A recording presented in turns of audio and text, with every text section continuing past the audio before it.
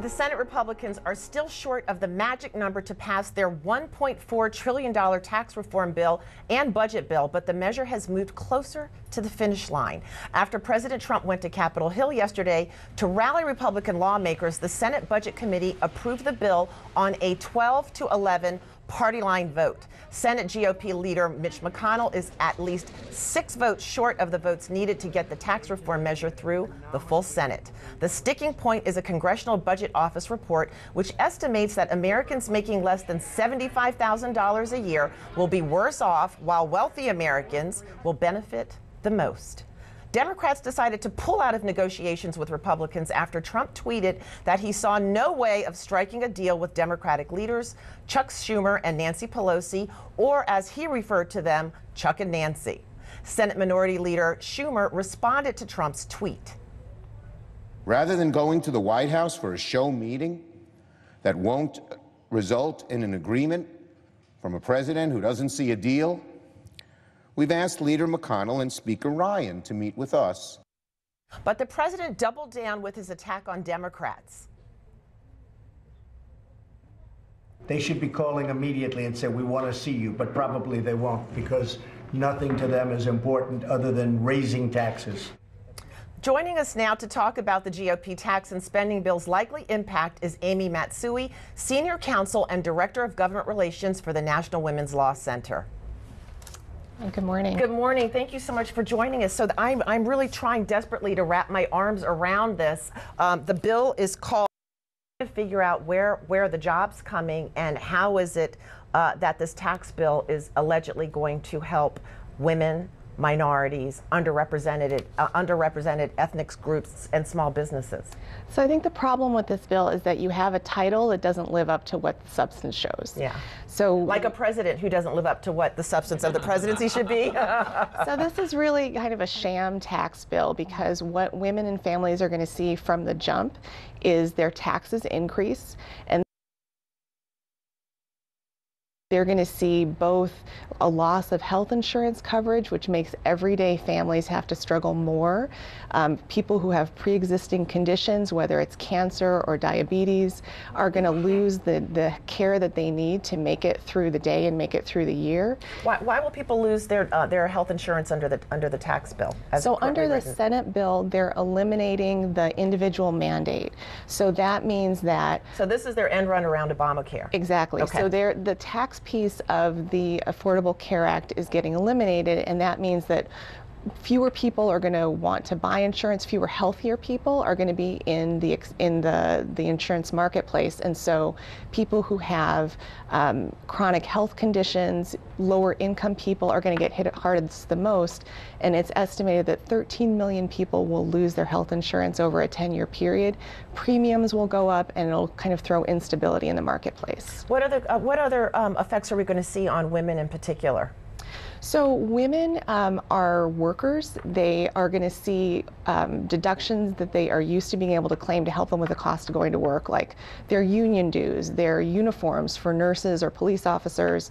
They can no longer deduct those kinds of things. They're also going to have huge increases in their taxes because they can't deduct their state and local taxes, and that has kind of a downstream effect on state education funding and programs and services that kids and families rely on. And I think I read that they are also proposing to eliminate the deduction for medical expenses, which is really going to have a negative impact on the elderly, and also, you know, with people who have children that have high medical expenses, or if you have them yourself. Absolutely. On the House side of the bill, they're also proposing to eliminate student loan interest deductions, and that has a huge hit, especially on women of color who have a disproportionate share of student loans. So there's a lot in this bill that really hits ordinary people hard, and the pieces of the bill that are supposed to help women and families are going to expire. So they're going to see a hit now, they're going to see a hit in the future. And then when the impact of these huge tax giveaways comes to the budget, the programs that help families like food assistance, education, Medicaid are going to get slashed. We know that's what's going to happen because the budget lays the groundwork and shows us where they're going to make those cuts. I'm going to bring our panel in so we can share the discussion. You know, I saw an analyst for the Heritage Foundation speaking on television, and one of the things that she said about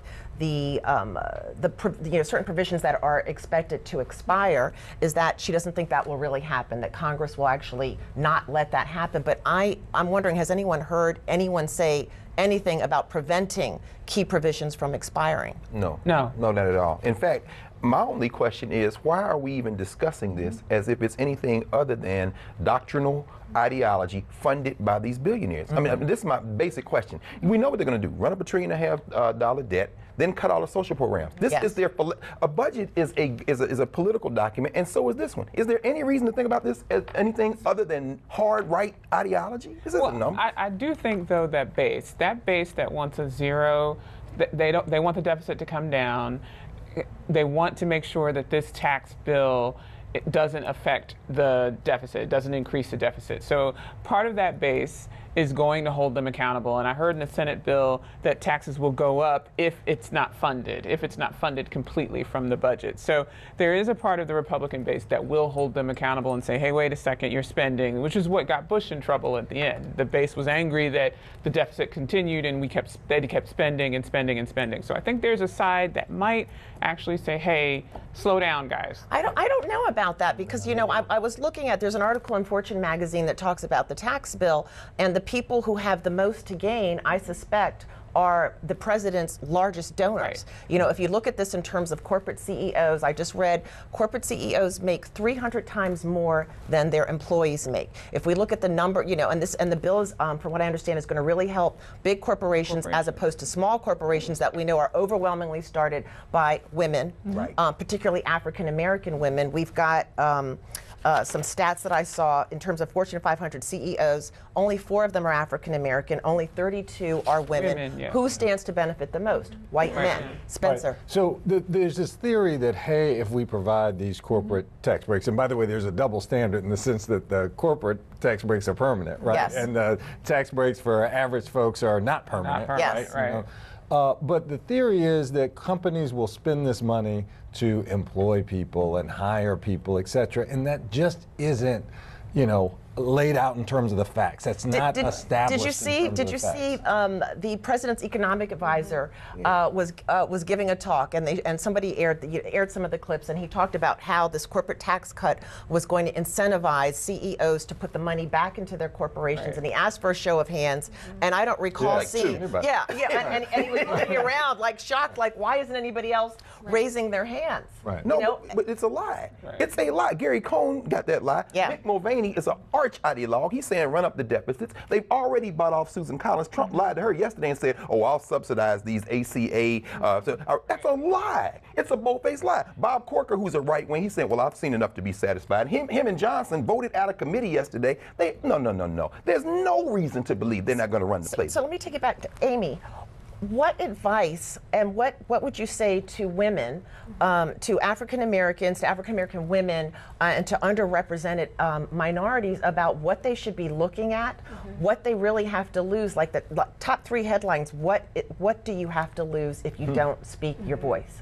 So you're going to lose health insurance coverage, and that's a huge issue for women and families, because when a family lacks health insurance, the whole economic security of the entire family is put at risk. They're going to lose tax breaks that they count on every day, which are middle class tax breaks.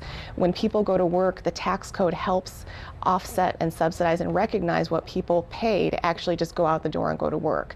And the pieces of the bill that are supposed to help them, like the increase in the child tax credit or reducing or increasing the standard deduction, both are going to expire while the corporate tax cuts are permanent, and they're not going to do what they're advertised to do. And then down the line, we're going to see the impact as the social programs get cut. So I think, you know, women are the ones who do taxes, they balance the checkbook, they know what the family has to spend, and they are going to see that amount of money go down. And they're responsible for your family's health care. Exactly. You know, this is really horrible. My big headline would be, your congressperson is lying to you.